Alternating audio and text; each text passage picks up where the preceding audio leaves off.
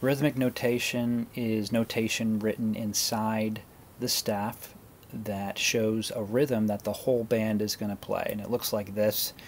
The note heads have slashes and they're not on a particular pitch.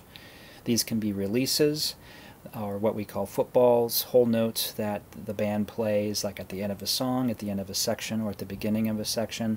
They can be band breaks, or any other type of rhythm that we want the whole band to play. So if we just want a rhythm that maybe one or two of the rhythm section members are going to play, and you want it notated in the chart, we're going to use what's called kicks over time or rhythm over time, and that's notated like this, and that's a different video.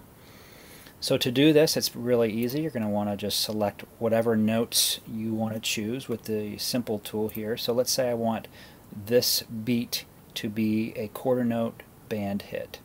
So I'm just going to basically just choose a pitch on the fourth beat. I'm going to click that with a mouse. Then I'm going to go to the staff tool. I'm going to select just that note. I'm going to say rhythmic notation, and there it is. Then I'm just going to select the rest of the measure for slash notation. So it's as easy as that. Let's go to the last measure, and let's say we want a whole note or a football or release at the end.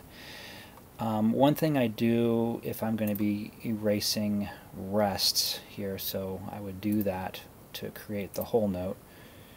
I'm going to want to choose simple entry options here in the simple menu, and just make sure that I have fill with rests and at end of measure unchecked.